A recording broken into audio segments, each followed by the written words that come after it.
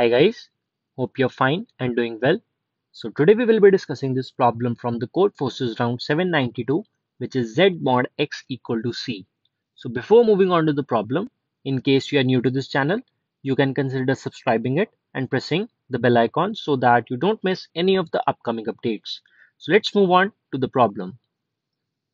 So the problem states that we are given three positive integers, namely A, B and C, and we have to find three positive integers x, y and z, and the condition is that x mod y should be equal to a and y mod z equal to b and z mod x equal to c. So the constraints of the problem are the total number of test cases in the worst case can be 10 to the power 4, and a, b and c in the worst case can be 10 to the power 8. So the constraints are pretty high. So this clearly indicates that we can solve this question in O of 1 time. So now let's have a look at some examples. So firstly, the conditions that are given to us in the question are x% y should be a, y% z should be b, and z% x should be c. So the first example that we are given is of 1, 3 and 4. So let's write it in the similar fashion. 1, 3 and 4,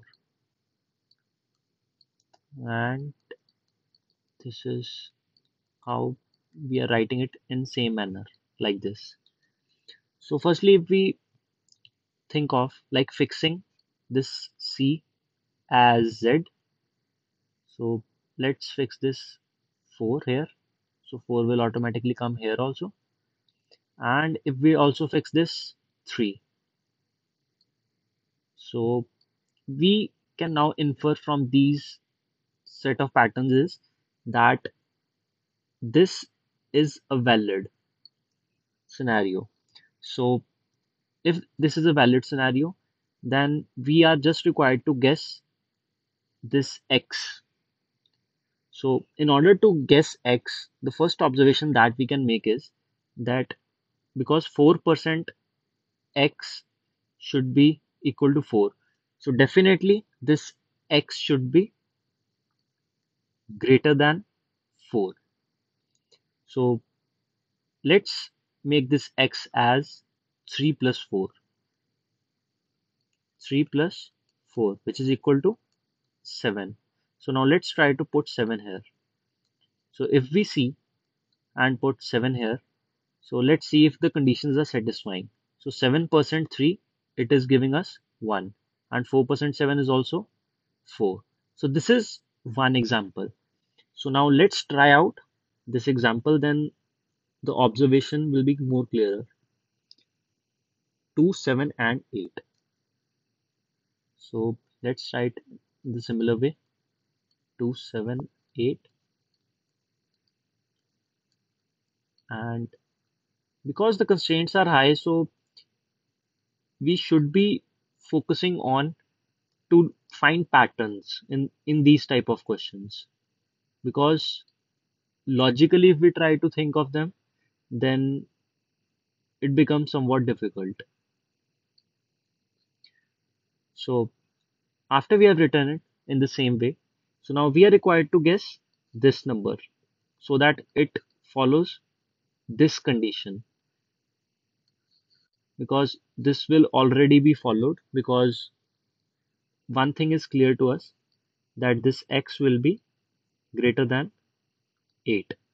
So if we put this x as 7 plus 8, which comes out to be 15. So let's try to substitute 15 here. So if we see 15% 7, so this gives us 1.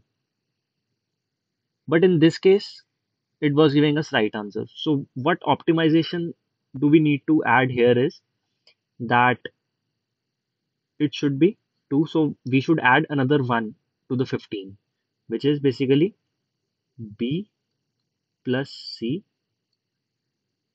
plus a minus B plus C percent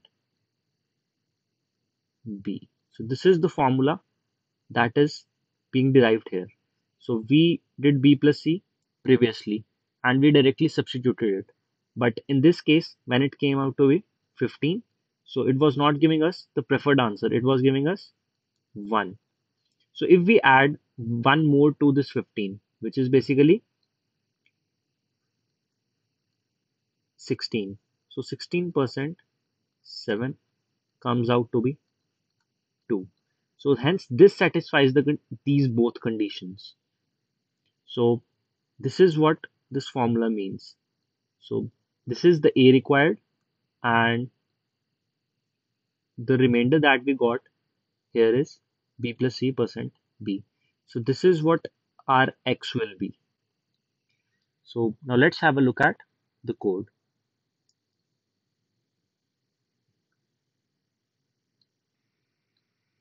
So here I took the input for A, B and C. So you can ignore these two lines as during the contest I mistakenly didn't pay heed to that A is less than B is less than C.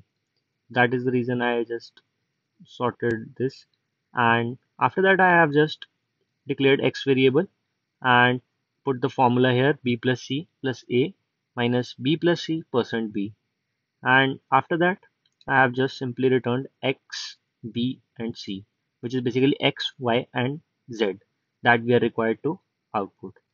So I hope you understood solution in this video, and if you appreciate my work, you can consider subscribing to my channel and giving thumbs up to this video. So let's meet in the next video. Till then, bye bye.